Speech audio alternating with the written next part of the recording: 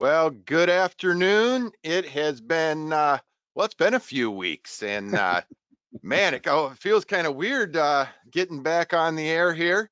But we had a little summer downtime, and with a few things interspersed, and coming back fresh, ready to go. You probably noticed some of the lovely faces of Peter Erskine and Matt Kerr. Now I read Kerr. See, I still can't get it right, Mac, after how many years. But anyhow, we're really excited, and today, what better topic to come back with? Pete goes, "Hey, I think we should come back with working in a COVID world, right?" And I was like, "Okay, there you go." Today we're going to be chatting with Firehouse and Mark and Vinny, who you see on the screen right now. But before we go there and jump into that discussion, we got to have the Q&A, primer. So Mac, this has always been your world. It's been a few weeks, so I think I need some reminders on how to do it, but also just maybe as the audience is connecting up, walk us through some notes on best practices here. Well, in your little GoToWebinar control panel there's a pull down menu that says questions, and in there you can enter your question. Be specific in your question, because the presentation will continue to flow on, and when we get to your question, it may not immediately come to mind what you're talking about unless you are clear in your question, so that we can address that topic and correctly that you're interested in.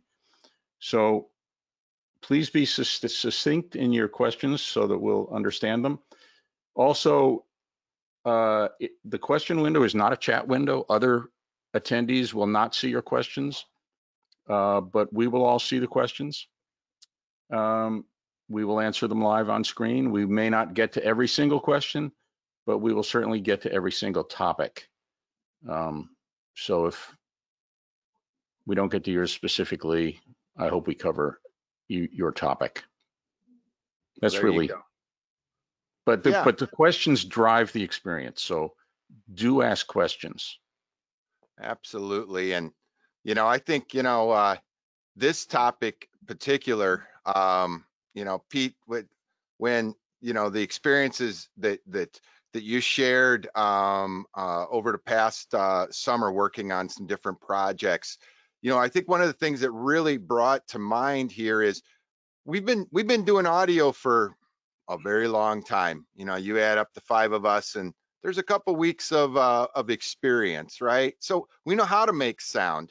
Mark and Vinny with Firehouse, you guys, most recently I saw a few of your, some articles around sound design for the NBA bubble and how to deal with, I saw another thing in sports video with how to create sound when there is no sound for the broadcast audience. That stuff, while complex and difficult and a lot of different opinions, almost is pretty easy, right? We've got this pile of gear, we've got this broad experience. Now all of a sudden they go, how do we keep people safe, right? And just that phrase alone, right? How do you define safe, right? I mean, there's all this, and now take something that's already complex, layer that on top, and this is a pretty big topic. And Pete, do you have any thoughts before we jump into this conversation with it? Because you've had some experiences. Well, Kelly and I have been out for like 5 weeks. We just got back a week ago, and working. We were basically on a 5-city tour. And if you are in touch with what we do, you know what 5 cities and what we did. But the important thing is our conversation centered around, when are you getting tested next? When's your next test? Where do you go? Should we go? Can we get it before we go to the venue? How many days will this test last? What color wristband are you wearing? no talk about audio or comms. It's like crazy. So this is the new normal, I think, you know. That was the interesting thing with the NBA. The NBA was, from an audio standpoint and a communication standpoint, one of the most complex projects we've ever done in our lives, with the least production time involved on that. Throw on top of that the COVID issues, problems, questions, being the first real large-scale show during a global pandemic to happen, made simple things phenomenally frustrating. And it took it to a level where, you know, you were saying you didn't talk much about audio. We were certainly talking about audio nonstop, because what we were doing was, although audio, new for lots of people and solving all kinds of broadcast in arena problems, things like that, but being completely overshadowed by this COVID conversation. And that took it to a level that, you know, stress was certainly very, very high.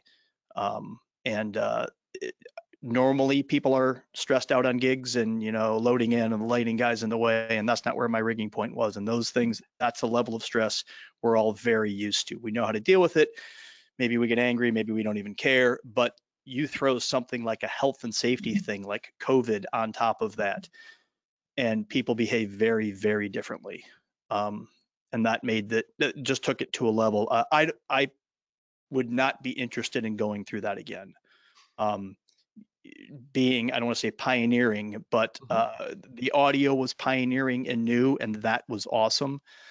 The COVID stuff we went through, and the production did a stunningly good job, but there's a learning curve, especially when you're the first people doing stuff. And I don't know that I would want to go through that again. That was a very difficult experience for everyone. And I left early. You know, Vinny was down there for 108 days or something like that. Yeah, and I will point out, we started that project, you know, it was in talks, you know, back in March, right when everything shut down, and you're talking to a client about, well, what are we going to do to keep everyone safe? Because you're talking about comms, which every department, every person is going to have a headset, or you're going to have a microphone. It's like, well, what do you do? I mean, even the knowledge back then that the CDC had was to the best of their understanding of the virus and how it was to spread. And we put together a team of those of us at Firehouse, and we said, okay, how are we gonna come back?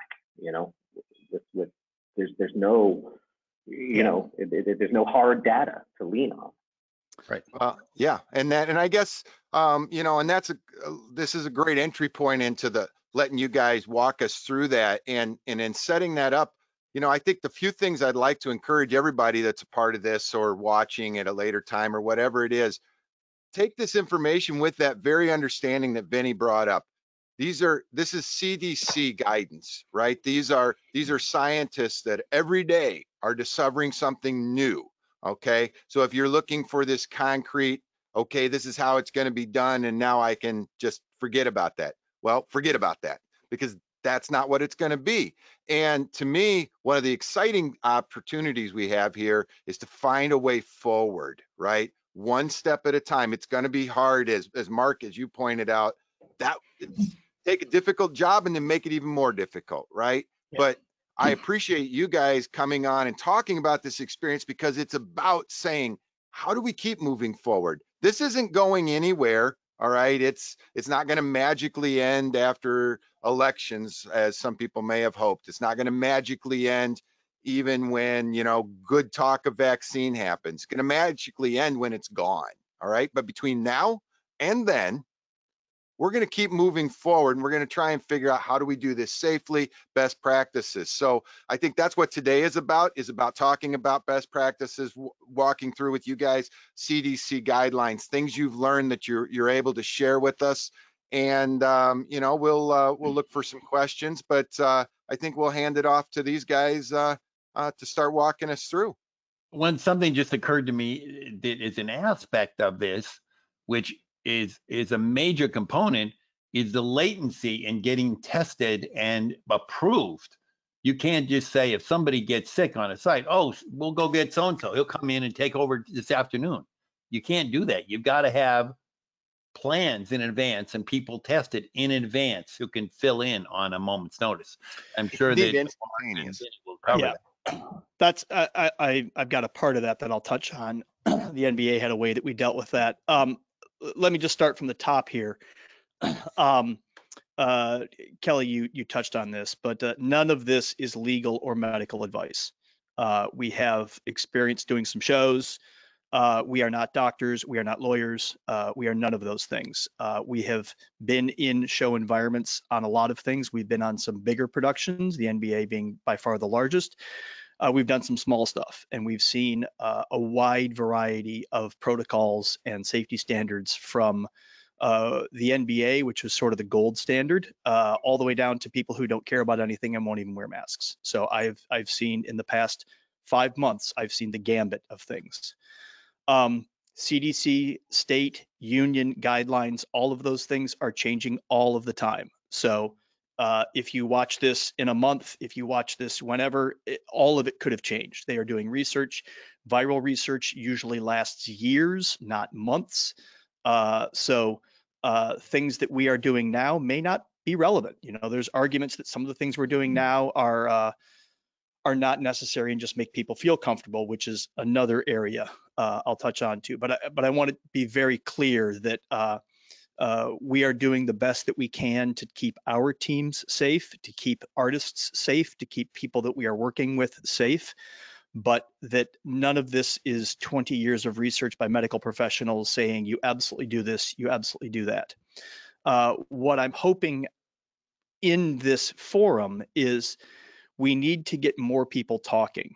I have, in the various shows that I've been doing, I talk to producers, I talk to clients, and they don't even know basics, or some of them know everything, but the knowledge base is so scattered and fragmented. And usually the difference between someone who has done one show in the COVID world and no shows, those first 3, 4, 5 days a week of doing production is a huge learning curve. And everyone I've seen now, several productions stumble on the same things, and they get it and they move forward, and it's great, but it's very awkward. So I think the more people in the industry that are talking, we certainly have very limited government saying you're supposed to do this, you're supposed to do that. They're just like, okay, don't get together and do a show. But there's things that we can do. So I'm happy to get the conversation going. I'm excited to be talking about some of these and hearing some questions, but I can't emphasize enough that none of this is medical, legal. As Vinny's got a great presentation he's going to do that gets pretty technical about UV, about sterilization and things like that. That is stuff that an awesome team of guys at our company took time and really did a deep dive into, but none of them are doctors. None of them are lawyers. So it's our best ability to come up with real things that actually protect our crew and actually protect things, the people around us. A big part early on was not just saying, oh, we're going to go out and buy bleach, but how do we prove that whatever we decide to do is actually working? And there was an interesting process there of, you know, the number of times we pick up a shackle and it says 2 tons on it, and you say, oh, it's good for 2 tons. Well, probably, but until it's proved, you know, has it been dropped 100 times? Was it hit by a hammer? Is it? Well, same thing with the COVID world. You can't just say, oh, I hit it with this sanitizer. The bottle says 99% effective. A lot of what we were looking into is how do you prove that what you're doing is actually doing something. A part of the shows we worked on, Kelly and I, and even Mac, the producers hired doctors to be part of the team, and they told us what we had to do to make everybody safe. Now we, of course, implemented certain things on top of that, but it's very important to have that doctor part of it in your team. Correct. And, you know, with part of that, sadly, you know, I've sat in many, many meetings, I would say hours of meetings at this point with doctors, and like the CDC and like the unions, guidelines change. You know, what they said in August is different than what they say now, is different than what they're going to say in January, is different than what they're going to say in May. So making sure that you have information. Correct. And making sure that there are minimum standards that we feel make us safe. But then again, this is just an opinion of something that our company is doing to try as best we can to keep people safe. So there's a lot of sides of this topic. I'm going to get into the details of what we did on the NBA. I think that is the highest version of what anyone will do. They certainly spent a lot of money to try to make sure that everyone was safe. But there's from my standpoint, there are several layers of dealing with the COVID problem. There are laws, regulations, and union guidelines is sort of a step one. As laws are passed, those are things that we have to follow. If they say only 20 people are allowed in, and your producer lets 50 people in, well, what are you going to do? Are you going to walk out on the gig? Are you going to complain? Or are you just going to sit there and do the gig? Traveling guidelines. This is a hugely gray area of, I am booked on this gig. It is in New York State. New York State, and I realize they just updated their rules, has, testing X number of days sitting there testing, and then you're good. For a while, it was 14 days. People not paying attention to that. Oh, I live in Vermont. I'm just going to drive down. And how that relates to laws and whose responsibility is it? Is everyone going to sit there and go, oh, I know this guy drove in from here and say something? Are people just going to be quiet and not say anything? I have seen it across the board. One of the biggest problems I see in doing shows is there are people that think that this virus is going to wipe out the world and they can't step outside their apartment. And there are people that think it is a giant hoax and masks are stupid and they can't breathe. And everything in between I see all the time on shows. And when you have a person who is very nervous about it and wants to work and needs to work because obviously monetarily people are in big trouble now, so they're more apt to do risky things than they would normally. But a guy who's nervous finds out that someone drove up from Philadelphia to do a New York gig. Well, technically there's a quarantine law there. So, people are in their rights to say things. It's a very murky, very awkward, very adversarial environment to be in, where people are trying to get gigs, but they're also breaking laws, but the law changed since you were booked to the gig. You're traveling, you're driving, you're flying, you're taking the train. It's an added layer of stress on, we haven't even gotten to the gig. We haven't even gotten to protocols yet. And how people get there and what gigs they accept is sort of the first step in dealing with those changing guidelines. A lot of laws in places require a version of gloves, masks, face shields, things like that. That is also changing. In related to laws and guidelines, I know the SAG-AFTRA thing has face shields when dealing with talent, things like that. I bet a lot of people don't realize, they either haven't read that paper. That paper is not law, and not every show is a SAG-AFTRA union show. So again, lots of people have opinions about, well, I don't need to follow that rule. I do need to follow that rule. Is it even worthwhile? The variances make it difficult. The next layer is that's things that are legally required. Then we move on to things that actually keep you safe, which is not necessarily the same as the things above.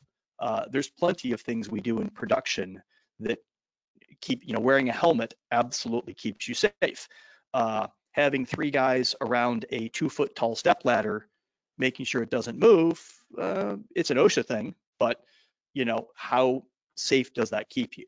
I think in the COVID world, there is lots of questions about, people get into the argument of it's not surface transmittable. And I'm not saying that it is not. I'm just saying that there is documentation saying, oh, you can't get it from a surface. Other stuff says you can. Well, if you can't get it from a surface, why are we spending millions of dollars surface spraying and wiping down and UVing? So the question is that actually keeping you safe? I think there is good documentation that masks actually keep you safe, and that real masks actually keep you safe, medical grade masks and things like that. So figuring out things that that really do something. Testing, testing obviously can keep you safe. If someone has tested positive, you do not want them on site. But different tests yield different results. A PCR test versus a rapid test, versus if you're testing every single day. It is obviously true that the more you test, there is a percent possibility of false positives. The more you test, the better a chance that you will have a false positive. I'll get into it in the future, but we on the NBA, we did have a couple of false positives and followed our protocols immediately when that happened, because you don't know until follow-up testing has happened if it's a false positive. So testing is something that can actually keep you safe, provided it's the right kind of test. Also, provided everyone is tested. If you show up on a gig where production says everyone is tested and all the truck drivers show up and none of them are tested and they're walking around, and the tent company shows up to put the tent down, and because they're considered a different part of the production and not the tech crew, they aren't tested, you can poke holes in your instant bubble very quickly. So that's another problem with what actually keeps you safe. I think testing is great, but it is not absolute. Another layer, and this we learned very quickly on the NBA, is things that make people feel safe psychologically. The psychological side of this is huge. People have been locked in their apartments. People can't go out to bars and restaurants and hang out with their friends. They get on site, they lose their mind a little bit. They want to hang out and sit and have lunch with their friends, and at the same time, they think they're going to get COVID because they're around 100 people. So things that we do that are very visual and very obvious that we are cleaning and doing things, they are effective tools, but I also think they are very effective in showing that we are doing things. Things like, and this probably should have been happening for years, but no one's sharing intercom headsets. An intercom headset, you get it for the run of the show and you keep it. You don't throw it back in a pile of stuff.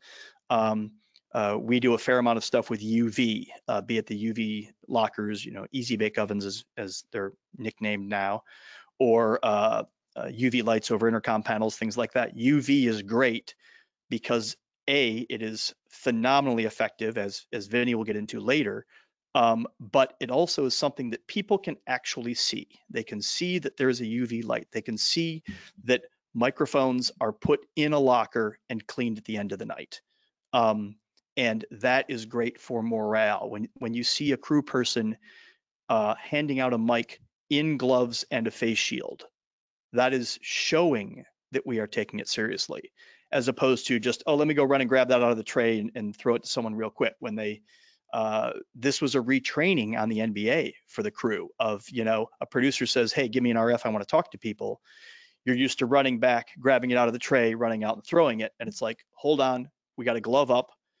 Give us a minute. It's going to take an extra minute to make that happen. It comes back in. It needs to get cleaned because the producer isn't the person that was going to use it for real. It slows things down, but it also shows that you're taking it seriously. There are a lot of people that aren't taking this seriously, and I think that hurts the industry. The more that people see that everyone is taking it seriously, the better chance more and more events have. And we're probably a long way from audiences, but there's plenty of television taping, webinars, all kinds of things that people can be doing for work. And if everyone takes this seriously to some minimum levels, people will be more comfortable with doing things. Let me see here. What is practical is sort of the last part of this. There are lots of things we can do. They all cost money. The easier side of it, masks and social distancing. Sadly, in the United States and the entertainment industry, I personally consider masks and social distancing as the ground floor. That is the base of doing a safe show. And lots of people can't get that part right. They go outside and they go to lunch and they sit with 4 or 5 people at the table. They go to the bar right after the show. Thank God I can finally get my mask off and go to the bar and sit down. they have their mask down half the time on their face at the gig, and that makes it very challenging, because when you haven't even done step 1, it's tough to do step 2, 3, and 4. Sorry, let me scroll down a little bit here. Testing is a great and effective thing, but it's expensive. Testing everyone before a gig is expensive. Do you pay their wages? Do you not pay their wages? How long does it take to get a test back? Are you doing a test that is effective? Are you doing a rapid test that has a high error rate? Are you not? Timing it, if a guy's going from one gig to another, time to get that. My experience has been lots of exceptions are made to the testing rule when someone says, oh, we're going to test everyone, and then they start saying, oh, well, that person does, oh, they're just in for 4 hours, oh, they're just doing this. Another thing, and we were able to do this on the NBA, is spare crew. If you are testing and you are on site for a long time, you are going to get positives. If you get positives, you have to pull the crew out, and yet you have to do the show. So are you adding crew to make it so you can rotate out when people test positive? That is obviously very expensive to do across multiple departments. Vinny, if you want to go for a second, I'm actually on show site, and I just had someone reach out to me that I need to get back to. So give me 1 second here to answer that. Sure. Well, there's a couple of questions here that we're looking at anyway.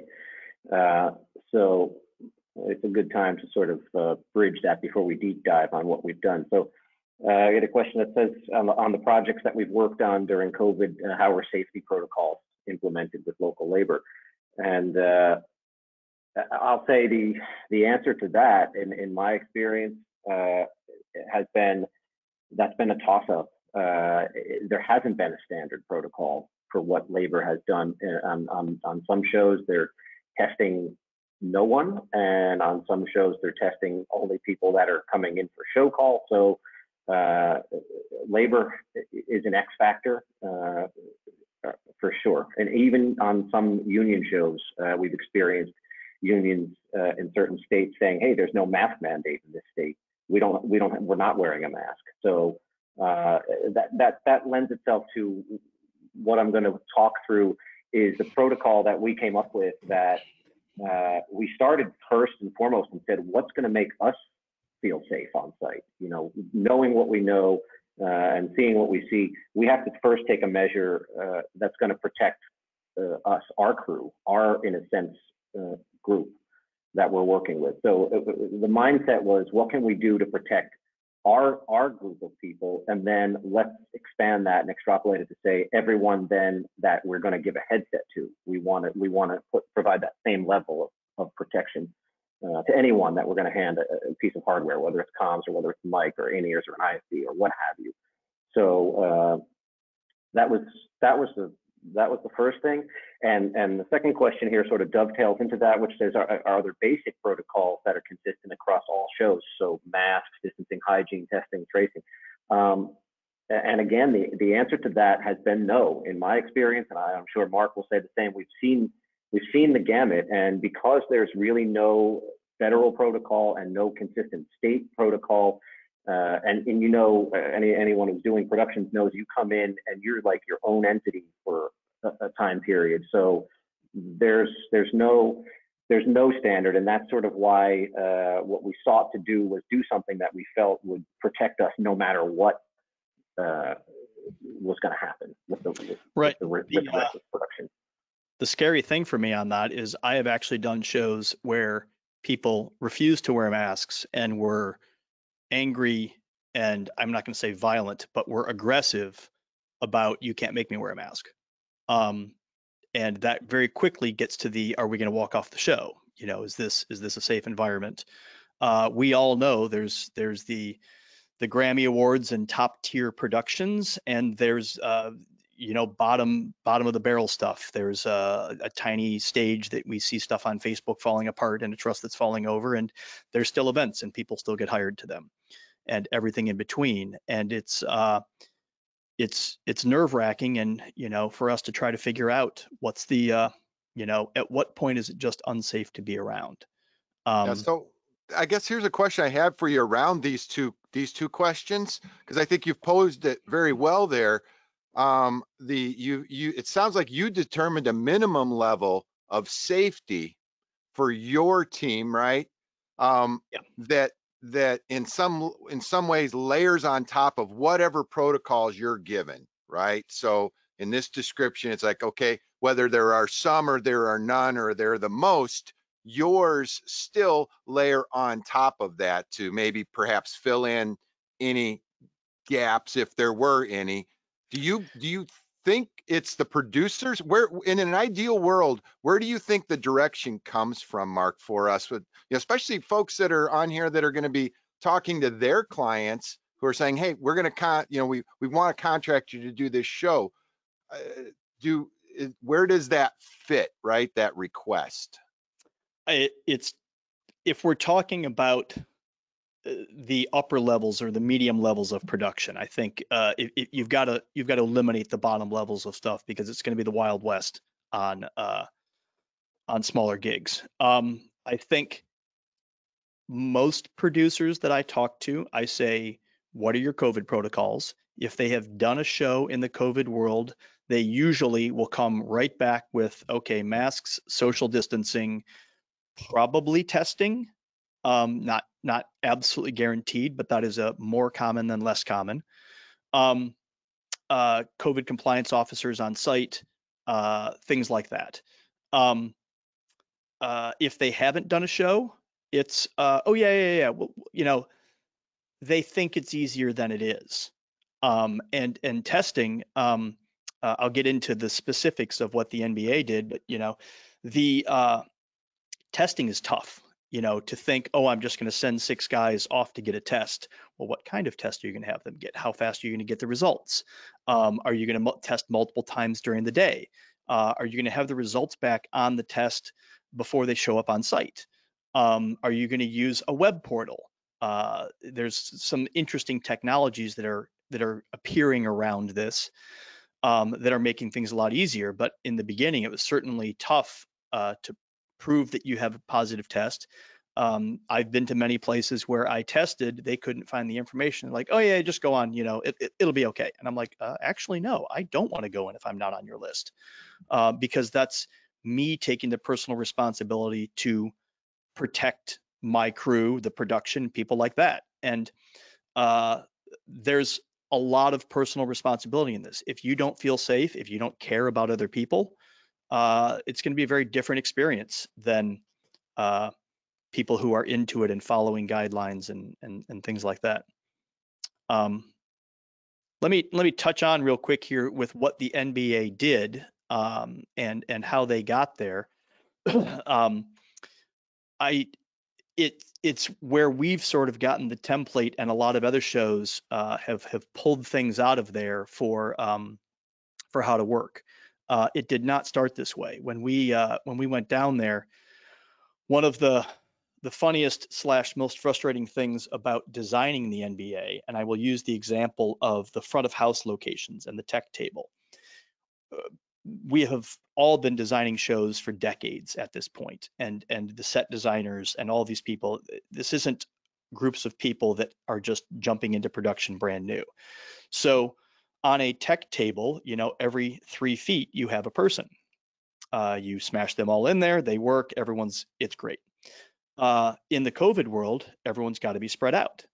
And we would do drawings, and it's so easy to drift back to what you're doing. It's so easy to want to have your mask off. It's so easy to pull it down for a drink and not put it back up. It's so easy for someone to say everyone must be social distanced, and by the third version of the drawing, you've got 19 people in an area that you should have 6. And we went through rotations of a drawing would come up. We're all looking on Zoom, which is now Zoom Teams. I love having production meetings that way. That I think is a good thing that has come out of this COVID world. But we're looking at things and moving this around and move that, and oh, can that move a foot over there? And then someone will go, oh, what about social distancing? And it's like, crap, okay, close the program. We're gonna have to find new areas because we added a pyro guy, we added a this, we added a that, spread everyone back out, come back the next day, start over, start the rotation again. It's with all of these things, it's very easy to forget and go back to what we have been doing for 20 years. When we loaded the NBA in, the producer actually came out and gave a pretty cool speech. He said, I need everyone to work slower. We have spent 20, 30, 40 years working harder and faster and get stuff in and get set up on the first day and put 6 people on a cable and run it really fast. And he said, I want the opposite. I want to go slower. If a video wall normally hangs with 4 people, I want 2 hanging it. If a cable normally has 8 guys on it, I want 2 on it, and I want you to spend all day doing it. And it was interesting because it's literally the opposite of what we're trained to do. And everyone drifts back to it. Our team, absolutely A-list crew that we had down there, top to bottom. And they're all alpha, hardworking, like, get out of my way, we're going to get this thing loaded in one day. It's hard. And that's rock and roll. That's entertainment. That's a lot of the industry. It draws that kind of person. To slow those people down, to say, you know what, spread out. You can hang a speaker cluster with 2 people. You don't need 4 people hopped around on it. It just goes slower. It's tough. It's against what we're literally trained and disciplined to do. It's against the personality type. I mean, I know I can unleash Vinny on an intercom system, and 3 hours later, if with no other help, he's got 90% of it up. But that's not the COVID world. That's not a safe, appropriate thing. Now that needs to take 6 or 8 hours. And for producers, that means more money, more money. All of this costs more money to go slower, to go safer, to go spread out, to do COVID testing. So the NBA, we went down and started load in a with testing, but not and basic safety protocols, but not heavy monitoring. The amount of time from when the gig got confirmed to load in was about 3 weeks. We had been doing advanced work prior to that, but from the time they actually had a load-in date to the time we loaded in was about 3 weeks. So the IT, the testing, all of this stuff was very challenging for them to put up. City permits, all of these things that normally you spend months working on had to be done very quickly. So testing was tough. You know, today you're testing over here, tomorrow you're testing there, you get an email every day. We had long conversations on Zoom with doctors from Harvard explaining things, and then 2 days later it would be modified. And it's frustrating. Guys would get very frustrated. Well, we were told this yesterday. Why are we being told this today? Well, we're on the leading edge of this pandemic. We've all been locked in our apartments for 3 months. It's easy to get wound up, and especially when you're told we're doing this, and then the next day we're doing this, and then the next day we're doing this. And it was them trying to figure out, you know, a smooth workflow. How do we smooth this out? How do you test, I don't know, 1,000 people a day or 2,000 people a day is a big effort. So we started load in hotels that were open to the public, but obviously we had our own rooms and trying to social distance. And it was very weird to travel down, some people via plane, some people via train, some people via cars, whatever the personal comfort levels were, and start loading in. Then within a week and a half, we sort of split, and 2/3 of the team, we split into what they called green and yellow. Green is inside the arena, court access, you can be near the players, things like that. Yellow is high television cameras, upper decks of the arena, and the TV compound. So when we made that split, our guys, myself and Vinny included, had to be locked in a hotel room for 7 days. If you have never done that, that's an experience. And we tried to do lots of things to keep guys engaged in it.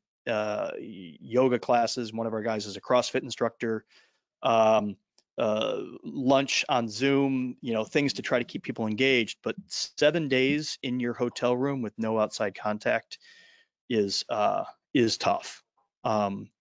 but that was at the time what the NBA felt was necessary to keep us safe, and they wanted to err on the side of caution. That was daily testing. You know, people in basically hazmat suits would show up to your door and knock on your door and test you, and you had to have 7 concurrent tests in a row.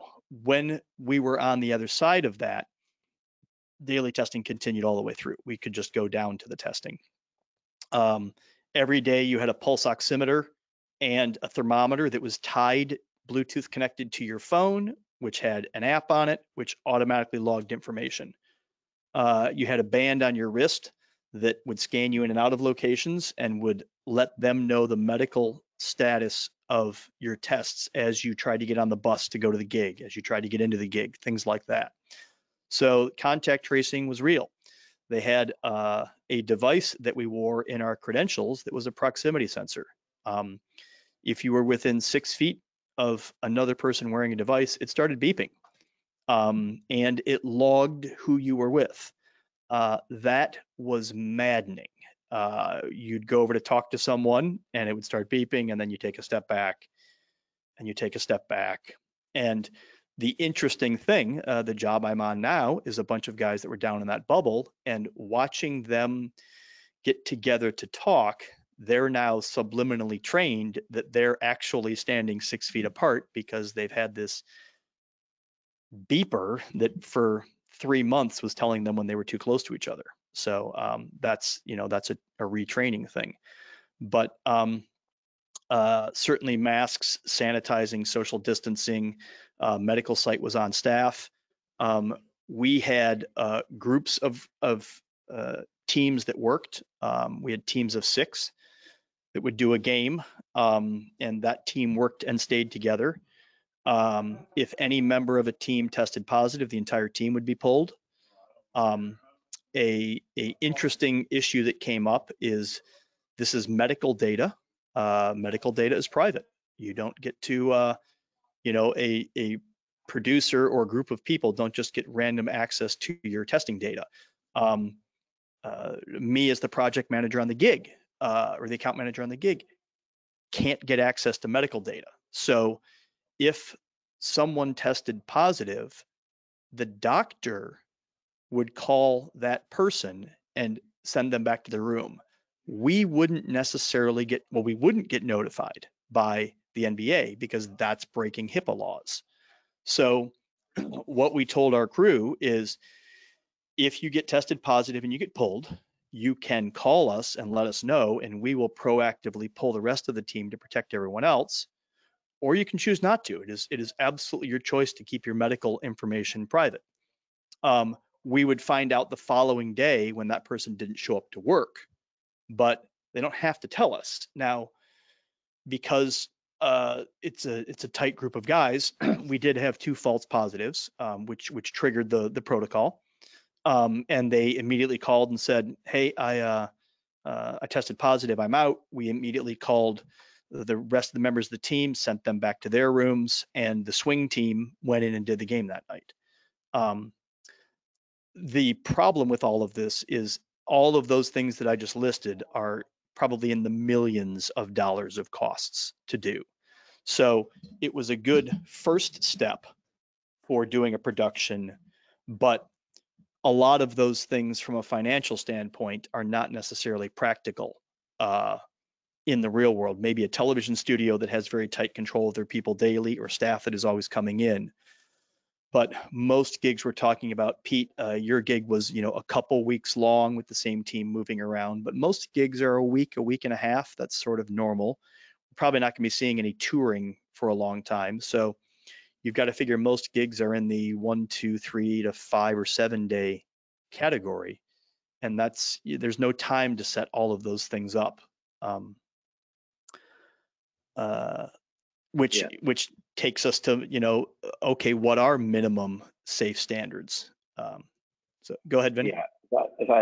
Yeah, Mark touched on a macro view, and obviously the situation in the NBA was extreme because it was one of the first gigs back, and of course nobody wanted to have that first gig back that was in the limelight and failed. So they went to every measure. To their credit, it worked perfectly, but we have been able to synthesize now coming out on the back end a concept of what we think is going to be sort of bare minimum. And we've got a couple of questions here, Mark. So the first one says, usually in a show safety meeting, the crew is cautioned if you see something, say something. How about when a person comes on set without a mask? What should someone do, particularly if they won't wear a mask? I don't know that there's a lot you can do. If they have a COVID compliance officer on the show, obviously you can take your complaint there rather than confront a person directly. But what I'm going to dig into, protocol that we came up with is, again, it's based on keeping us safe, regardless of what others are going to do, because you just can't control what others are going to do. I don't know, Mark, if you want to add anything to that, but that's my take. So the COVID compliance officer is the new position, and my experience has been there is the OSHA safety guy who gives his little speech, and then the COVID compliance officer gives his little speech. Some of them are spectacular. We've done shows with guys who are really on it, and in my opinion, they set the tone. The producers and the COVID compliance officer sets the tone. If they let 20 people walk around with chin bras on, you've lost it. And I have firsthand experience with, if a crew person, like if myself tells someone to put a mask on, that gets very aggressive very quickly. And the COVID compliance officer is the good intermediate level, the buffer in there. But there's lots of shows that do not have COVID compliance officers. And an interesting side note for people who are, looking for a gig and don't have gigs, my understanding is it's an online training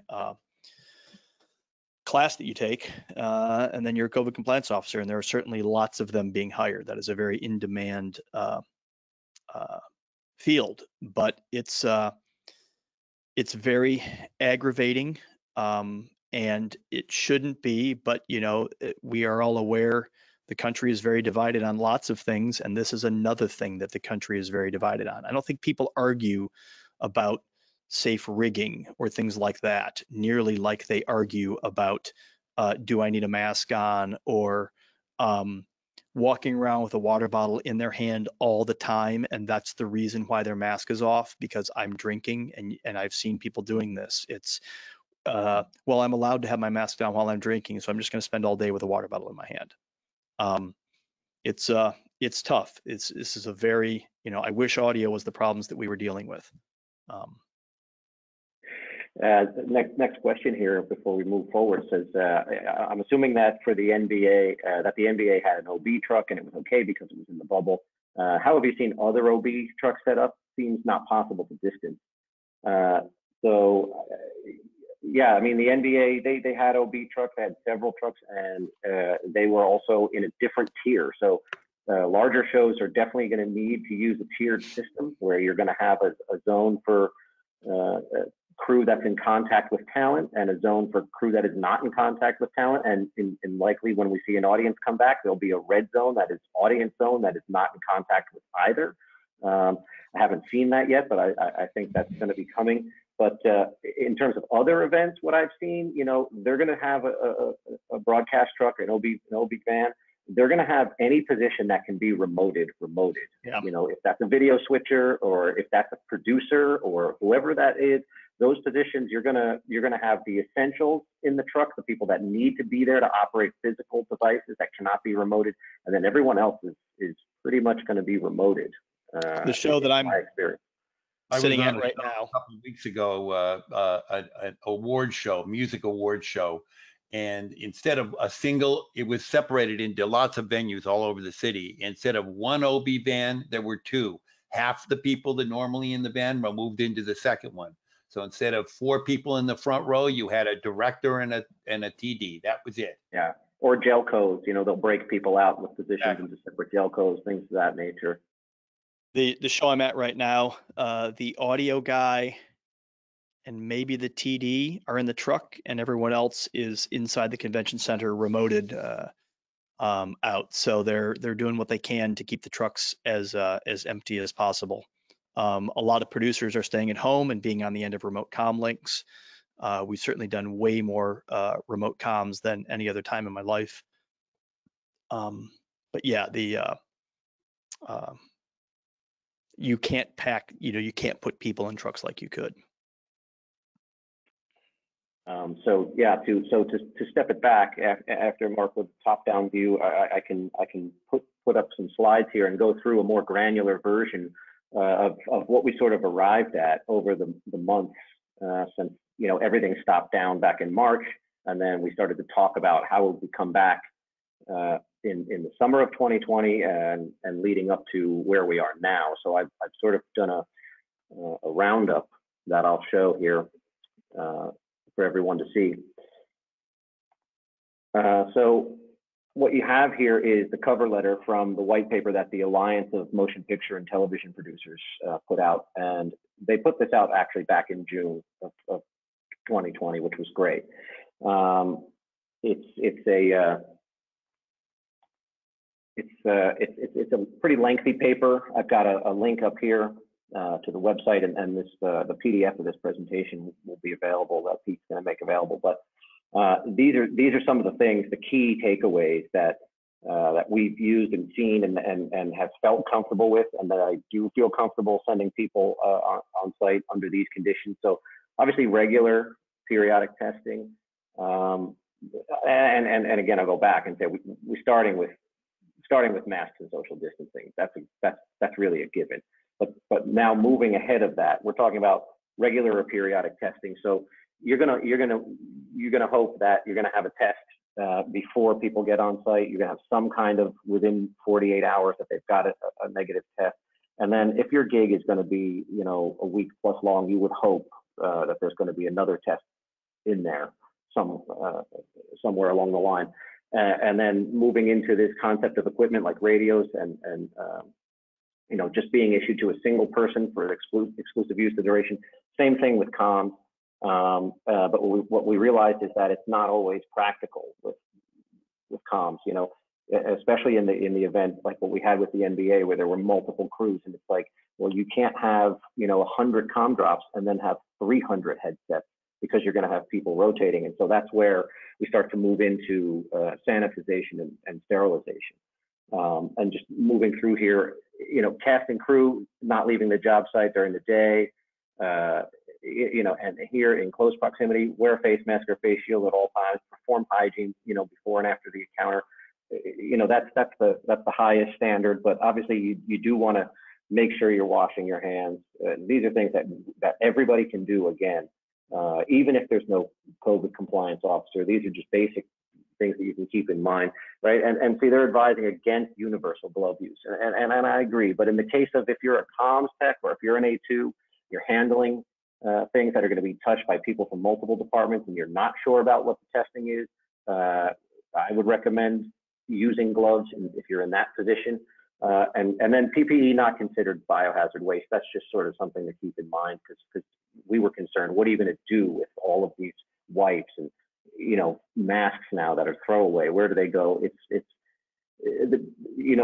not only this virus, but just other things. They don't live on surfaces that long, and you can dispose of the same way you would dispose of tissues when you were sick. Really is what you want, is what we're thinking. Personal equipment, tools, headsets, microphone, radios, cleaned and disinfected before being used, and then at least once per day, right? And so these are the topics where we're starting. When possible, use of paper should be minimized, right? You don't want people sneezing and touching things with dirty hands.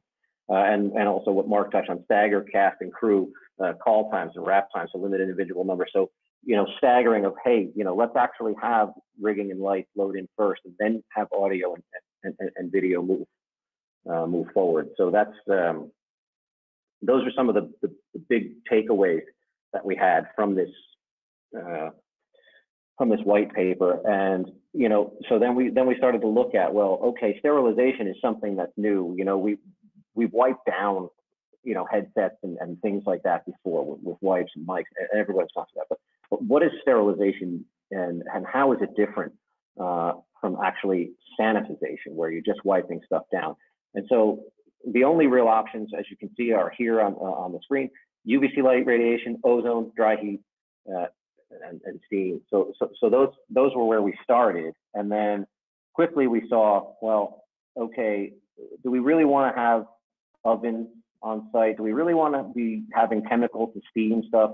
You know, ozone is harmful to breathe in certain levels. So okay, let's look into UV, and that was where we went down, and that led us to doing some of the basic research on UV theory, because obviously this has been around in medical environments and hospitals and places where, you know, they've been dealing with this kind of circumstance for years. So here are the basic UV bands that you can see here, and as it turns out, 265 nanometer is the true and most effective wavelength for germicidal purposes, and you know, that's not something that we just made up.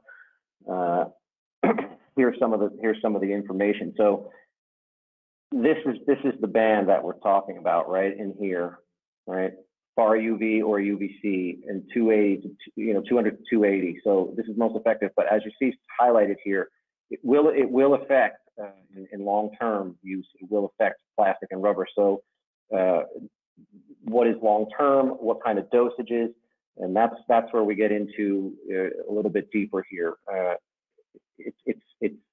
It's a logarithmic effect when you're using UV. So what does that mean? Well, here's some examples. If it's known that if you're going to kill anthrax, you know, you need the highest dosage here, which is log 3, and you know, hepatitis A all the way down to just your basic E. coli. So no one knew where COVID fell on this spectrum. Let me jump in here real quick on this. One important thing to note, and I may not get this exactly right, but cleaning, sanitizing, and sterilizing are not interchangeable terms. Yeah. It has to do with the decimal point, and I believe log 1, log 2, and log 3. I think log 3 is sterilizing. Actually, I think log 4 is sterilizing. Sterilizing is medical operating rooms. We do not sterilize, and we will never make claims that we sterilize. It's cleaning is a certain, like 99.9% log 1. Sanitizing, like I said, I could be off on this a little bit, but sanitizing is another decimal of 0.9, so 99.99. I'm pretty sure that sterilizing, you know, medical grade facilities is 4 nines, 99.9999, and that is just how long you're leaving the UV on at what distance. But it is when we got into once we got into UV and we decided, okay, we don't know exactly where COVID is. When we started this, we did find out later on where it is. But I think we started with anthrax of, okay, that's the most durable thing. How much of a dosage does it need? Some of our guys found an actual UV dosage card so that we could prove how long it was, how long it took in there, not just turn the timer on the UV oven and walk away and know that we're good. And as Vinny will get into, we learned some very scary things when we first got into this that we would have assumed were okay when in fact we weren't doing a darn thing. So. Yeah, it's true. So we used this simple chart to sort of figure out where we lied, where we were lying at, and then we dug into what was going on here. And so what we really learned at is that less than 8 feet and the exposure time of 30 minutes, that can get you to approximately a log 4 reduction. So that was very encouraging, because we weren't even sure that we were going to be able to deliver a capable dosage of UV. And then what we realized is, and also, was it going to be able to be compliant in the time frame? Because if you need 4 hours to disinfect your mic, that's just not going to work. And then we realized things that we are already familiar with, like the inverse square law, you know, applies. And as long as you're below 70% relative humidity, which most of us, most of the time on a gig are, you'll be able to have the effects that you need. So here's the roundup. You really, to be in the germicidal range for UVC, you want 265 nanometer, approximately as close as you can get to 265. The light energy actually disrupts the DNA and RNA. It does not clean, which is what Mark touched on. It's actually providing a service where it's disrupting the structure of what it is that's causing the infection. So less than 8 feet for 30 minutes, minimum exposure. Extreme proximity can be as short as 30 seconds. Environmental conditions are narrow. So, and here was the other thing that Mark touched on. So sterilization, 99.999%. That's log 6. That's out of the reach of what we would even be able to accomplish on show site, and also not necessary. But log 4, log 3, log 4 is about where we want to live. So, and then the other point is UV is additive disinfection. So the item first needs to be cleaned, because obviously without the dirt and grime, you can have a virus or bacteria. You can have that stuff living underneath the dirt. The UV will be obstructed by that dirt on that level. You're talking about very small particles here that you're trying to disrupt. So, and then again, keep in mind that your dose needs to take into account, you don't want to damage what you're actually dosing. And then we learned that UV reflects well off of metal, and stainless steel is best. So, you know, only consider sources rated for 2 years of constant use. So what did we do? Well, we wanted to wipe all of our stuff down. We found medical grade wipes that did not contain a high content of alcohol, hydrogen peroxide based. You know, wipe the stuff down. You're not going to further damage anything that you're already exposing to UV light. So this is one example, but you'll find that there are many examples of what they call sort of medical wipes or gym wipes. It's the same thing. It's not damaging to the material, but it will clean, right? It will not sanitize. So let me jump back to UV. Oh, I see you going with UV here. One thing that is very important when you talk about like less than 8 feet or something is the intensity of the lamp determines everything. So that's where we got into the UV dosimeter cards, little 3x5 card that tells you the exact dosage you get, because the little cell phone cleaners have a tiny bulb in them. Is that yeah, that's not the one I'm used to, but sure, Pete, that's a so it tells you the dosage. You have to decide, and we have decided as a company what we think the correct dosage is. With the easy bake ovens, we actually had a very interesting experience. When we first got them, they put the cards in them and turned the timer on, and after half an hour, the dosage was 0. And we did it again, and it came out, and the dosage was 0. And the question was like, gosh, are cards broken? Is everything wrong? We needed to prove that what we were doing was adequate. Well, after several cards going in there and 0 dosage, they actually put them under these devices that Vinny just had up that he'll talk about in a second, and we got a dosage. The UV ovens, when they first came out, had a plexiglass barrier protecting the lamp. Plexiglass blocks 100% of UV. Even though it allows the visual light side of UV through, it blocks the germ killing side.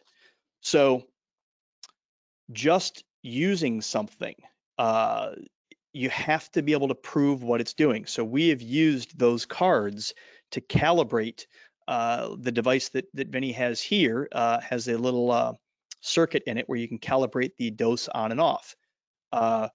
We can use the cards to let us know that we have to run X amount of time in the oven. We have to run these X amount of time to be effective. I think it's scary going into this world of things we can't see, and we were trying to figure out early on, well, how do we prove that it's killing stuff? You know, do we get a virus and put it on something and try to kill it and send it to a lab? Well, no, that's biomedical research. There's nothing you can reasonably do for that, but we can research online that it takes X UV dosage to kill anthrax, and then we can prove that we are capable of delivering that UV dosage. And anyone, I think, who is getting into using UV stuff, if you do not have the little $9 pack of dosimeter cards, you are simply not doing it. You do not know if what is going on inside of that cleaning device is doing anything. So you definitely need to prove whatever technology. There are lots of people jumping into this UV market. Some of them are tested products from reliable companies. Some of them are guys taking a cooler you would take to the beach and putting a UV lamp in it and using it to sterilize hand tools and things like that. So it's definitely the Wild West out there, and you need to prove the technologies.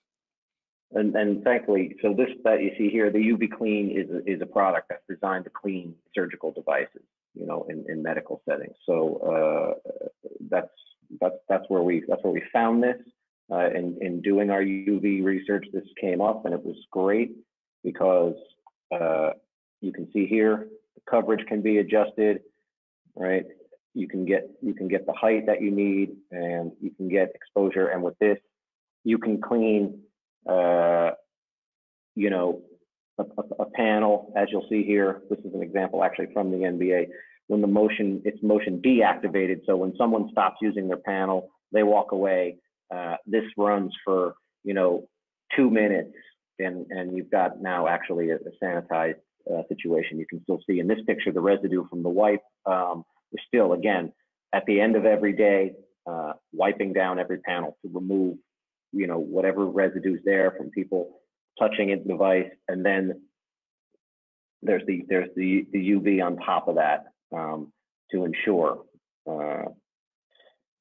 So then that also went for the headsets, and so we did use the MT UV locker. It's one product that's out there. There's lots of people, as Mark said, getting into the game.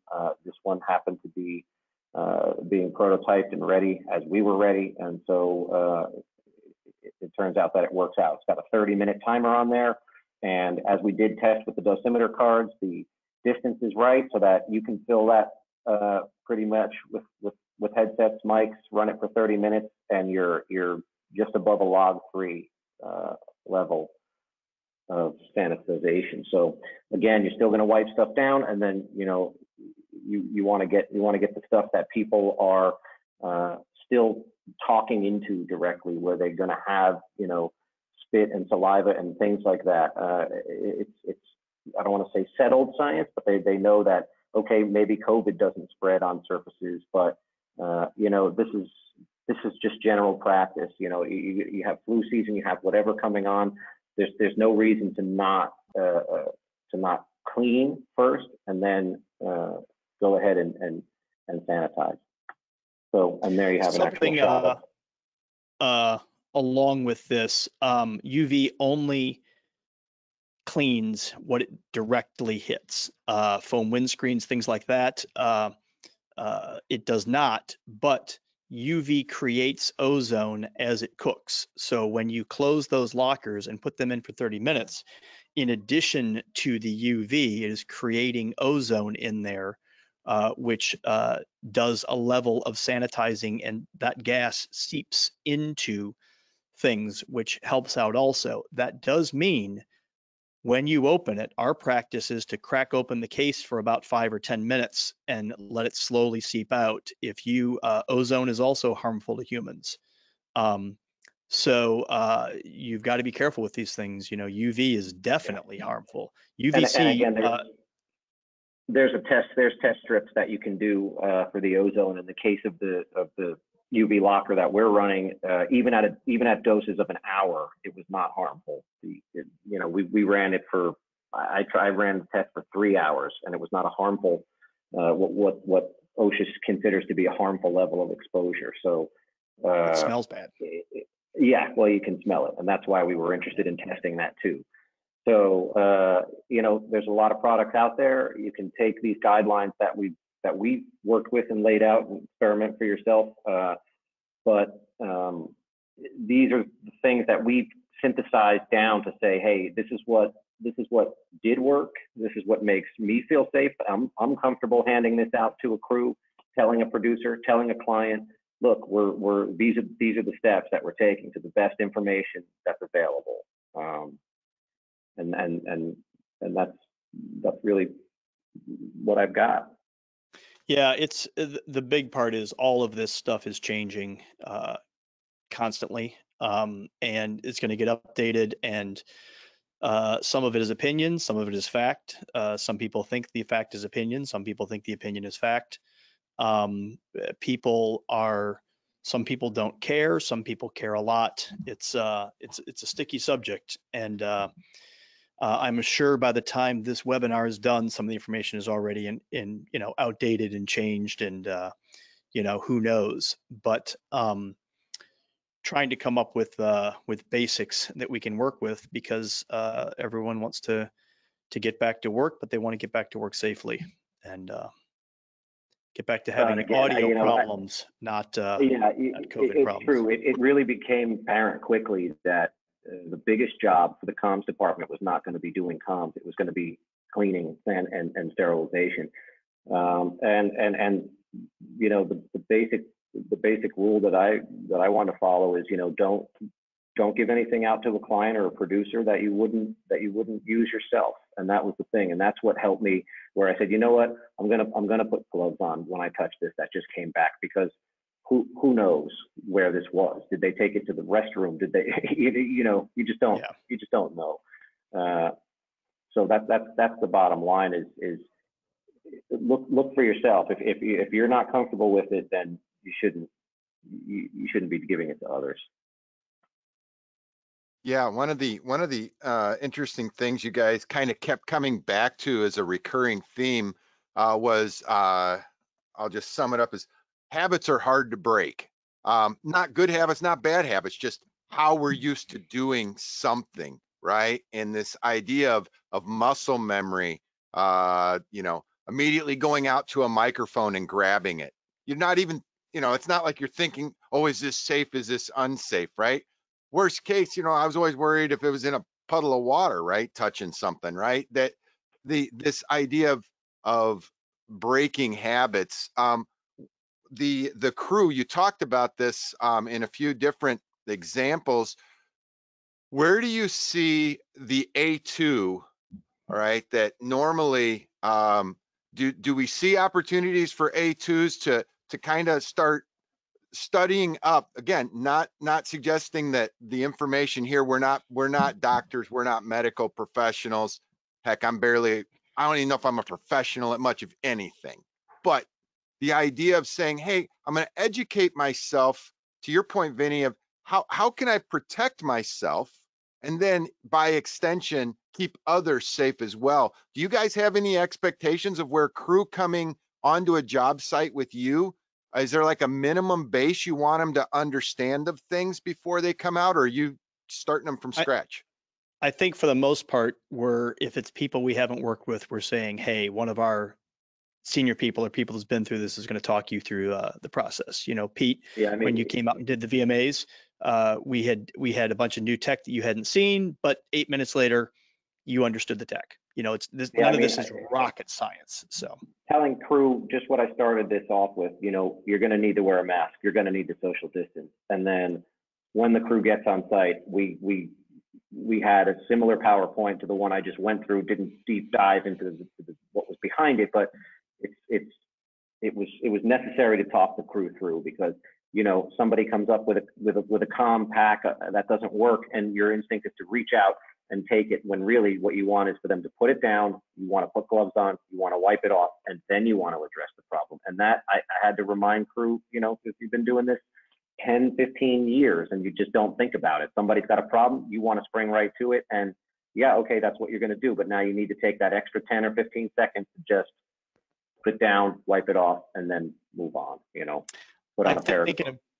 An important thing for crew, if you're hired to a gig, is to start off with the person who called you. Hey, what are the COVID protocols? You may get oh yeah, we'll have that covered. You may get an email of a very well put together document. You may have someone going, oh, you're one of those people. It's all levels are out there. And I think, from my standpoint, I want to protect myself. If I don't get sick, I am protecting other people around me to keep them from getting sick. So, I want to take the best care of myself to make sure that I'm not the carrier bringing stuff in, and understanding things. And, if someone, if this would be strange, but if someone actually said, oh, you don't need to wear masks on this gig, I'm not taking my mask off, just because they said that. And I would be very disappointed in any person that we hired that was like, oh, they said we don't have to wear masks on this. We have minimum standards for us. But I think with crew people, there's going to be a lot of very hard decisions to be made out there. Someone offers you a week-long gig, you're like, wow, I haven't worked a week straight in 5 months. This is amazing. I need this gig. I want to take this gig. I've got a mortgage payment. I need food and stuff like that. And then you find out that there's no safety protocols. And now you're weighing, gosh, that's a good check versus risk. The NBA, as great a gig as it was, we didn't know before we went down there. And I had several guys turn me down who were just like, nope, yes, you're offering 3 months work, but Florida's scary. I'm scared of this thing. I don't want to go. I don't feel safe. And I was like, absolutely, totally understand that. Everyone is making your own decisions and there's no hard feelings on this. And I couldn't answer at the time we were hiring people what the protocols were. They were still being written. No one had done a show yet. So I think it's very important when you're hired to ask the question and keep asking the question, because the answer is going to change as you get closer to the gig. A gig that didn't have testing might have testing 4 days later. So if you're an A2, and you're coming back into this now COVID world, in your Pelican or in your toolkit, disposable mask, portable hand sanitizer, gloves, and possibly a face shield. If you say yes to a gig and they say there's no COVID compliance officers, you don't have to wear a mask, and you really need that gig, you want an N95 mask and you want a face shield. That's it. You got to do what is going to protect you first, starting there, and then you can try to expand that out to the crew and the talent and the producers and whoever you're working with. We did another. Tried to instill on the show Kelly and I just came off of was, imagine this belt pack is covered in anthrax. Treat it like that. Right. Handle it with gloves, wipe it off, put it in the charger, get it all charged up, put it in the UVC, and then take it out with gloves and take the headset out with gloves, put it in a bag with somebody's name on it, all sealed and sanitized. And imagine that you're the one you're trying to protect too. And the reality is, what's frustrating is none of us are medical professionals. As far as I know, no one that I work with in the entertainment industry is a trained doctor, nurse, lab tech, any of those things that has a specific class they take on infectious disease handling and things like that. None of us know the concept of double gloving or washing up to your elbows with iodine for 5 minutes. All of those things that people go to med school and stuff like that to learn. We don't know that. So we have to do the best that we can. In my opinion, when you see someone not doing something, trying to find the nicest, most laid back way to say, hey dude, I saw you work with that talent and you didn't change your gloves. A big thing now is if you mic up talent, use hand sanitizer on your gloves so that you're not taking something from one person to the next person. Slows the process down. You don't have to, you don't know what you're doing. You're an idiot. Don't you know this? There's a lot of people that once you get past mask and social distancing, you're going to surprise them with anything you say. If you go up to someone and say, when you go change the volume on their ear pack or plug the 1/8 inch on the ear pack back in, you need to have gloves and a face shield on.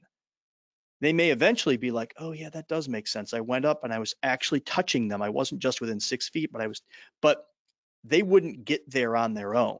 That wouldn't be their first, oh gosh, I need to like hazmat suit up and go.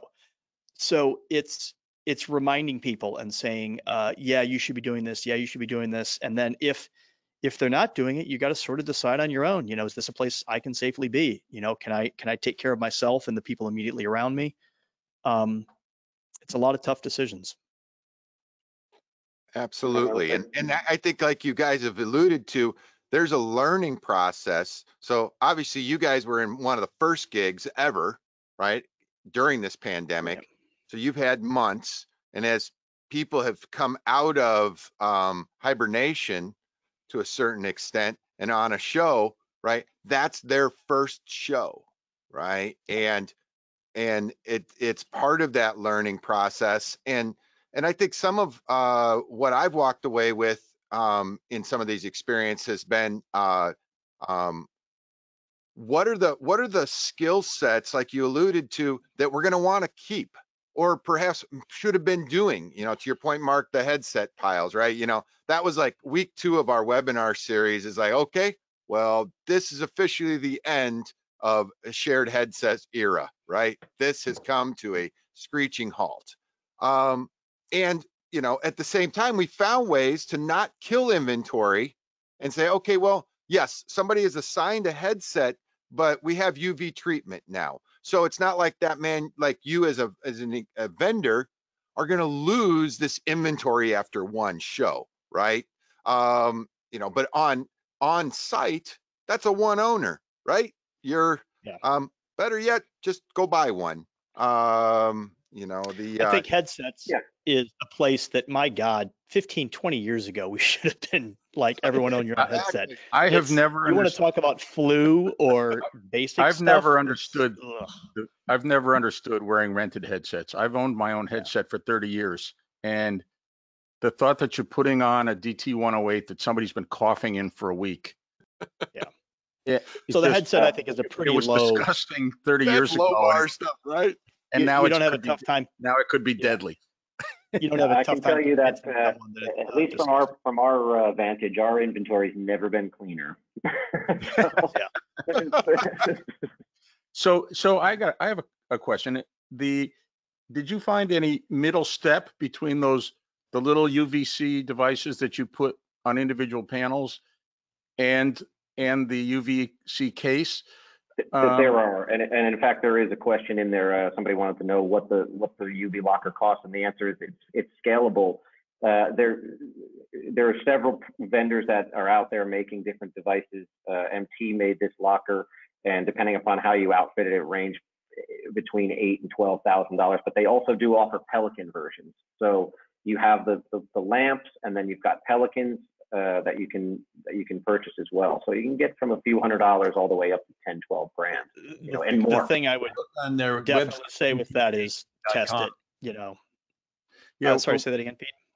mtcases.com is a good website. Yeah. They'll have those things on there, and their current list price for the red one you showed is $3,000, the way they're outfitting it now. But they also have Pelican size, 1500 case size thing. So it comes in all different sizes. And the desktop one you have is particularly nice, and that's not sold by MT Cases, but on our website. Mario will find a way to make money on it. Mario, but I believe that was the UV lamp is about $300 to $400. If I'm remembering correctly. And if you think about you can. You can get automated UV devices with conveyor belts and things. You can spend tens of thousands of dollars if something you want to put into a shop that you want to go all out. It's again. Yeah, the facility. Doctors. You can do whatever makes you feel comfortable. The facility I've been working at, we started off at the beginning back in March, where it was just basically masks and social distancing because there were very few of us involved. This is a big banking company. They went from 10,000 employees in the building down to 500 employees in the building. And half of that was cleaning staff and security. And our control room that was built to house maybe 15 to 20 people had 5 people. And we were 8 feet apart. We wore masks. We wore gloves. We stopped wearing gloves fairly early on because unless you're changing them all the time, they're kind of pointless. As long as you wash your hands, at least in our situation. But now as people are starting to come back, there are more people, and we're starting to use wireless mics again. we've been for 6 months only using studio mics in the studio and no contact type of things. Now we're back to wireless mics, and we are cleaning them. And the A2s are wearing, they're not wearing shields, but they're wearing face masks and gloves. But I think it's time to step it up, and I think getting some sort of UV closet to put the wireless mics in and put compacts in is the right thing to do. And I was just curious about what other solutions you had run into. Yeah, I mean, that I was think- kind of it, the combo of wiping it down and then, you know, giving it the UV treatment that seemed to tick the boxes that we wanted to tick. Yeah, I will say the building I'm working in has the cleanest elevator buttons on earth. There are people standing in the elevator lobbies with cleaning supplies. As people come in and push for the button, somebody goes over and cleans the button. And one of the problems with all of this is if you know anything about sanitizing, sterilizing, medical protocols and things like that, you can pick a production apart very, very quickly. Oh, You know, sure. you can find 1,000 places that it's just not working. That's frustrating. You know, yes, if someone says, well, that's not happening over there, you're absolutely correct. And there is some kind of a balance of first what you are comfortable with. If you are freaked out by things you are seeing, you should not be there. You should leave. You should not accept the gig. There's, I think the stuff that we are doing, we are trying to make sure is very safe. We are, the big discussion is, you know, what gig do you walk off of? You know, at what point do you look at it? And I feel that there's lots of areas, not just with COVID. You can see rigging safety, you can see electrical safety. There's all kinds of things where you're like, wow, these guys are completely out of their minds. It's not safe for our guys to be here. There's cam locks under 6 feet of water. You know, we got to get out of here. It's tough because with electrical and rigging and things like that, we understand that. We're entertainment technicians. Our brains understand that. Where we're calibrated on our knowledge of what is safe with COVID and what is not, when the information you get from doctors varies slightly, I don't think it's changing as much as it did early on. What people are comfortable with is changing. It's very tough because we're not medical professionals. You know, a doctor can look at a situation and go, yeah, that's cool. And there's stuff that I've heard doctors say, yeah, that's okay. And then I'm like, wow, really? I wouldn't have thought that was okay. And they're infectious disease people. I'm not going to guess them. Trust too. Correct. But I think one of the big problems is this is a topic that none of us remotely have any training. You know, the research that our team at Firehouse did was amazing. I know 10,000% more about this topic than I did 6 months ago. And I'm assuming I am only scratching the surface of correct sanitary things and what the correct way to do things is. So none of us are professionals, and it's trying to figure out how to bring an industry back in a safe and responsible way. And there's people that are excited that want to do big gigs. There's people that want to do gigs with audiences right now. And there are states that it's legal. There are states that you could do shows. And that's tough. I don't know how, you know, for me as a representative Firehouse and dealing with producers, it's a case by case basis. You know, I am lucky that the clients that we have and the producers that we deal with, I think, are very responsible and intelligent. And I don't get some of the ridiculous things, but it's out there. There's plenty of crazy ideas. And we'll see what happens, and we'll see where this goes, and what do vaccines mean, and what do, you know, governmental changes and all that stuff. Who knows where we're headed? Vaccines and improvements in just regular treatment. I mean, well, really just rapid result PCR. An accurate rapid result PCR would just make it so that we would definitely be able to operate, you know, safely with the protocols that we discussed today in practice. Right. If you know that if less likelihood that COVID's there, you know, then what we're doing is holds greater weight. Certainly you're more confident in your own safety. Yeah. So I see a question here around, who is renting UV equipment? Do we know of anyone? And part of that, I there you go.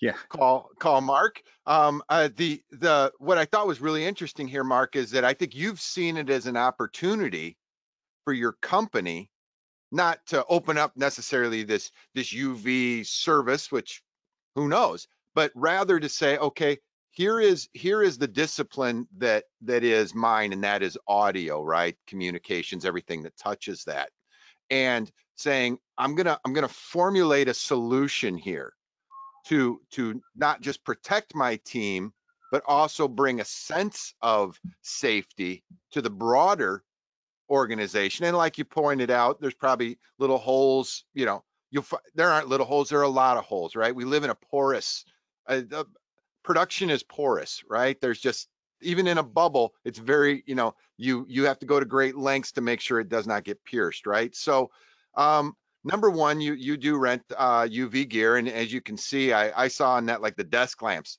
I think that is one of the coolest, simplest, straightforward, right? When you heard about some of control rooms where they were installing motion sensing lights, right? So that when the control room was vacant at night, they could cook the room, right? And those kind of things. Let me ask you this.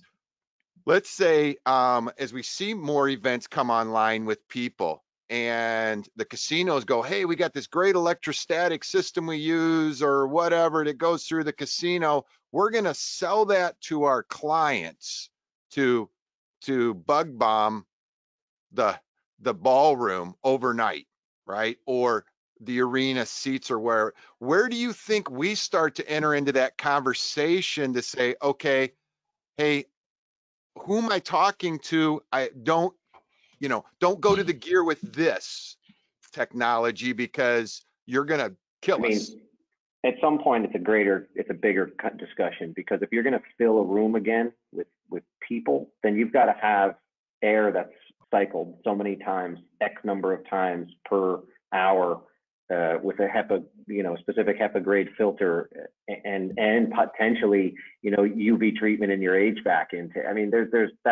That's way above anything that we would be able to get Correct. involved. The reality is a couple of us very briefly talked about, UV services, and yes, it's a side business, and yes, you could get out there and take a bunch of the technologies and probably for a brief period of time. I don't know that this is permanent, but I don't know that it's not permanent.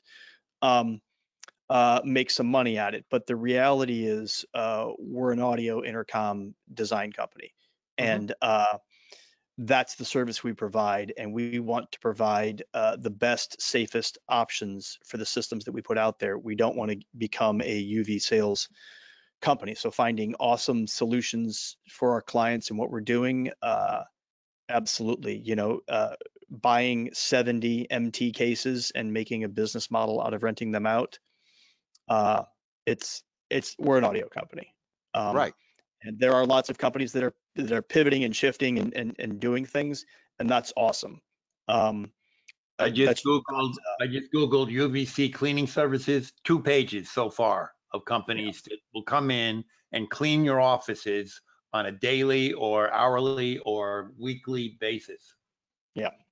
But I guess here's my question, and some of the stuff I was reading on the different cleaning methodologies, that conversation where, Vinny, like you said, it's kind of a broader conversation, right? Because obviously you've got HVAC systems, you have all this air filtration. It's not our thing, but I think we also have the new challenge of being able to say, okay, if you're choosing to do something else to treat the rest of the room, we need to be alerted to this, so we can understand what technology they're proposing to use around my front of house console, or around that we've already gotten into. We right.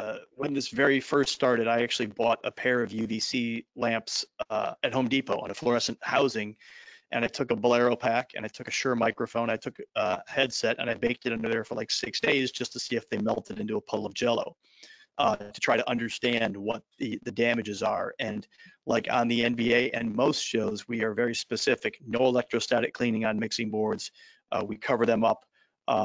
We are handling our cleaning and sterilization. We are not letting the generic company that is going around with foggers and whatever tech they have do it, because we understand the dosages that potentially damage things and the materials. We haven't so much researched what does damage stuff as what we know is safe, because there's Right. way too many options out there to figure out, oh, this brand damages a Digico screen, but this brand doesn't. No, Sure. we found stuff where we're like, okay, we're confident and safe that this won't damage it. We basically put plastic or something over our gear if they're coming through with electrostatic sprayers, things like that. And we just say, no, we're not going to get hit by that. Gotcha. What happened with your console, Mac, in the beginning? When it got all crazy with something they put on it? Well, it was something I put on it. But it turned out that it was in fact a residue from the wipes, and it was able to be cleaned. But So wiping you had to down, clean the cleaner with a cleaner, right? right? Exactly. We used those oxy wipes on the console, and the next day it looked like everything was completely fogged dull. Yeah, And that's why I had a moment of panic. brand like the Oxivir that I listed, something with similar ingredients. That's what you want. It's Yeah, not gonna harm you. that's similar product to that is what we had. And a moment of panic for me, because we had just installed this new SSL console and it was brand spanking new, and I wiped it down and Way to go, Mac. came in the next day. It looked like I destroyed it. But it turned out just to be residue, and it was able to be cleaned. Little frightening moment there. Yeah, and I think we addressed this question. It came up around the airflow. Vinny, you brought that up and talked about it. You know, again, a lot of things that are out of our control. And I really appreciate kind of how you two have focused this down to say, look, there's so many things, but start small. Protect yourself, right? Individually, not selfishly, but rather, hey, if I'm protecting myself, then indirectly I'm protecting you, right? If I'm wearing this mask, if I'm wiping my hands down with sanitizer, you know, and as I move out to the equipment, I'm touching, and then, again, not trying to suggest this selfish, hey, I'm just worried about my department, but rather it's infectious in a good way. If I'm worried about what I'm doing, hopefully that adjacent person goes, oh, well, that's pretty doable. They seem to have a system that this works, right? And hopefully by the time we're done here, that again, the good things spread the same way the bad things do, right?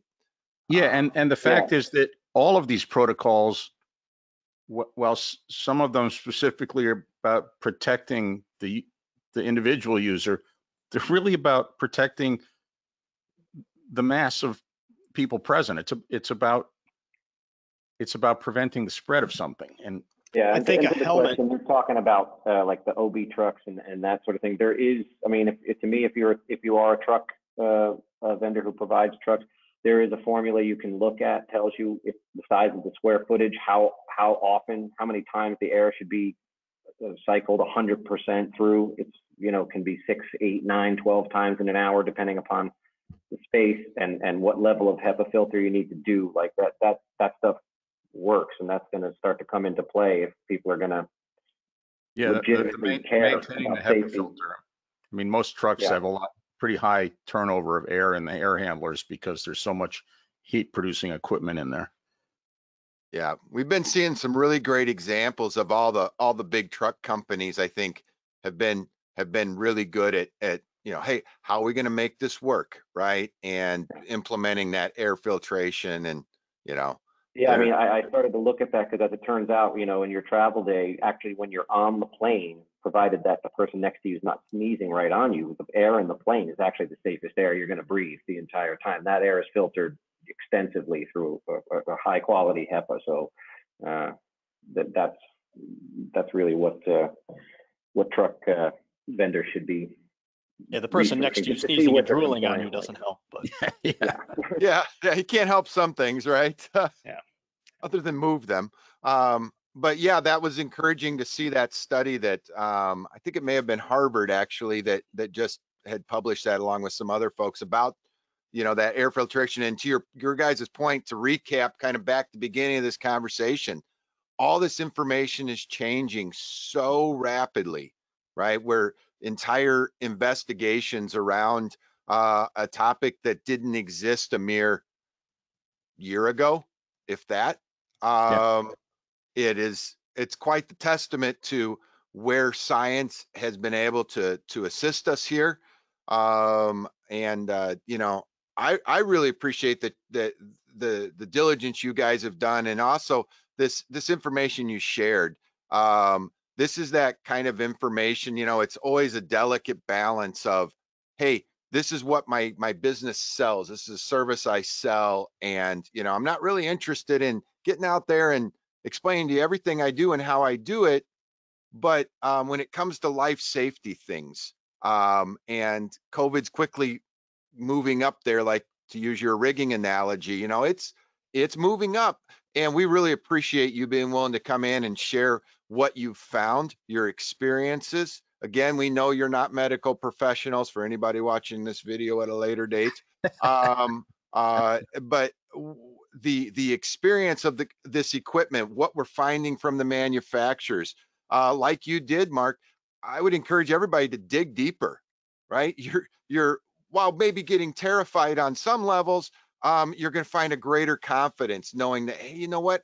I have a workable plan that can keep me safe, that can keep my team safe. And I would certainly never hesitate, you know, if somebody, you know, if you're called by Firehouse, right? You know, you can rest assured you've thought through this, right? Do you have all the answers?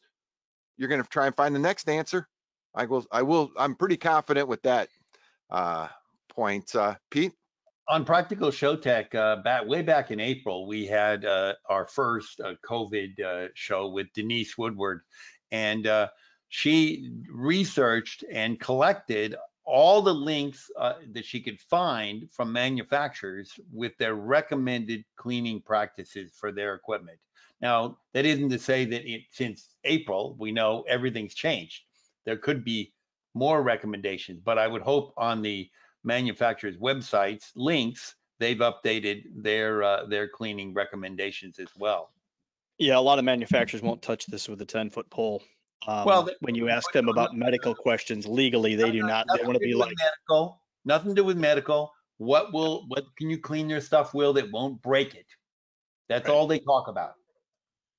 So if they say don't put alcohol on our equipment, it's because it breaks it. We definitely tried to reach out early on, and we were like, "Hey, what should we be doing?" And they were like, "No comment." Yeah. We're like, "Okay, Right. we'll figure this Well, out they on our all own." have Some actual have, links but for cleaning on there, but the cleaning is not for medical. It's for to protect their ground. equipment, you know. Yeah. Absolutely. Anybody else? Any questions, thoughts?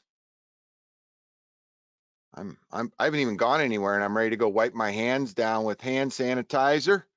Exactly. Get my mask on. I'm by myself in the basement, but you know, just Well, the only reason I don't have a mask on, because I am on show site, is I'm literally in the back of a coat closet with 4 walls around me. and this is how it works, right? Would you have ever thought about it in that way? Probably not. You know, 8 months ago, we wouldn't have been like, okay, I need to go find a room where I can't, it's not going to affect someone else. Yeah. Right. Yeah. So I think that means it's okay to be in coat closets now, right? That's right. Yeah. Yeah.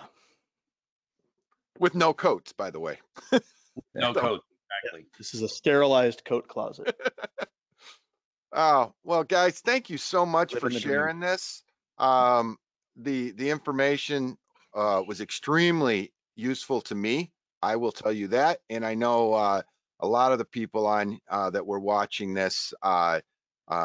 This is that challenge, and thanks for helping our industry move forward, because that's what we have to do. I mean, they may be baby steps, but we just have to keep moving forward, and we keep finding solutions. That's what we do for a living, right? I was talking to a producer, and I was like, you know, you realize this is all we've done all our lives. We solve problems, and then we have a show, right? That's what you do. You solve a series of problems, then that is your show, right? And this is the same thing. It's just one more set of challenges that we put together and we do a show, right? So thanks for being on the front lines there, guys, helping to develop things that will keep us safe and find us that way forward.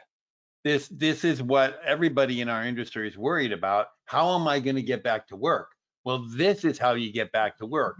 You totally embrace and understand the situation you're in, and come and be prepared to live the safest way.